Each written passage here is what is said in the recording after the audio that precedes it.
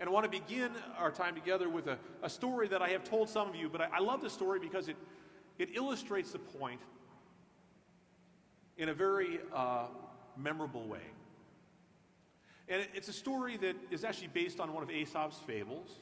It was modified by a religious sister who, I tell you that it was modified by a religious sister. You'll know why in a minute. And I want to share that with you because I think it proves a fundamental point. And it begins like this. There's an old man and a young boy. And the old man and the young boy are on a journey together. And they're going along this dirt road. It's a long dirt road. And it's hot. And the road is dusty and it's uncomfortable. And between the two of them, they have one donkey. And this one donkey, they're kind of walking along. And the boy says, you know, it's pretty hot. And I'm getting kind of tired. So what I'd like to do is I'd like to get on the back of the donkey. The old man can lead the donkey. So he gets on the back of the donkey, and the old man's leading it along. And as they're coming along, some people in the other directions come up, and they're way off in the distance at first, and then they get closer. And as they're getting closer, you can tell that they're talking, but you don't know what they're saying. And then as you're listening, you can hear actually they're talking about the boy and the man. In fact, they're complaining about the boy and the man. Well, that's just not right. That's wrong. Perfectly healthy boy riding on the back of that donkey, making that old man walk? That's just wrong. He should get off the back of the donkey. And the boy's just like mortified. It's like, oh, what was I thinking? So he gets off the back of the donkey and he's thinking, I'm so sorry, why don't you ride? So they go on a little bit further. And the old man is now riding and the boy is walking. And some more people come along.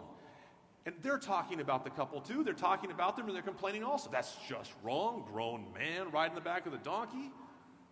Young boy having to walk, it's just wrong. So the old man gets off the donkey and they say, well, you know, that's kind of wrong. So they're walking along and no one's riding on the donkey.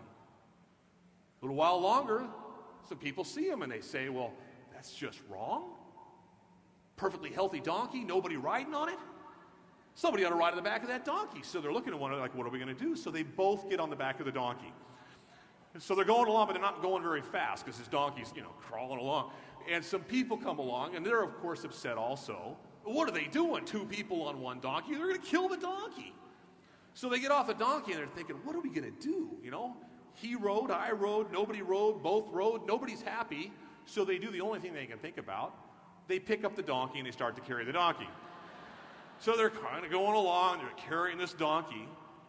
And as they're carrying this donkey, they come across a bridge. And this bridge is over this deep ravine. And at the bottom of the ravine is this river.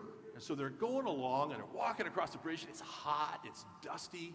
And as they get over the bridge, the boy loses his grip. And he starts to lose his grip of the donkey. The donkey starts to tumble out of his hands. Well, the old man, he can't hold the donkey all by himself, so he drops the donkey too. And the donkey falls out of their hands and he slips over the side of the bridge. And he rolls into the ravine.